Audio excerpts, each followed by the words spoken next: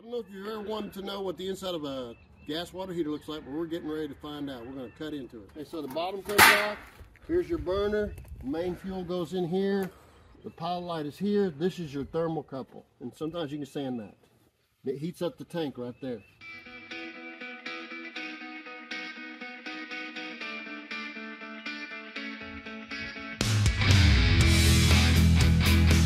So the regulator's right there.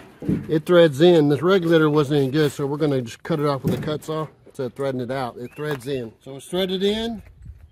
There's your thermocouple, your pilot light, and the burner comes up around this edge all the way around.